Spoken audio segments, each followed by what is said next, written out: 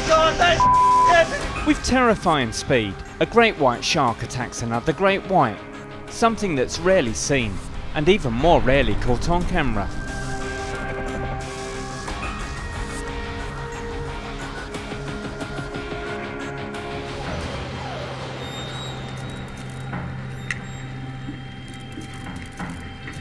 On a diving trip to learn more about great white sharks, Adam Malski gets plenty of up-close experience with the ocean's most formidable predator.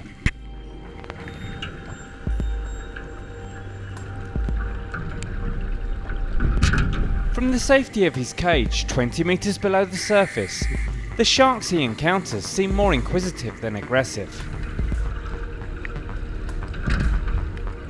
But later, when Adam is back on the boat, the species reasserts its fearsome reputation, as just feet from his camera, a large great white brutally attacks a smaller one. Oh my god, that's Did the bigger shark deliberately target the smaller one?